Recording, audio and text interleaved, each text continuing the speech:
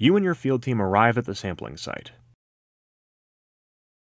Before doing anything else, everyone should put on their lab coat, gloves, and face mask that were packed. Remember, your safety is first. When selecting a location to collect a sample, look for deep and flowing water if possible. This will help ensure the sample is well mixed with higher likelihood of detecting pathogens. Now you're ready to set up the BMFS. First, a field team member should assemble the tripod.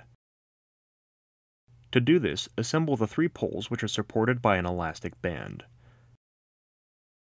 These should then fit into the top connector joint. A 4th short pole will attach and stand upright from the connector joint. The assembled tripod should look like this.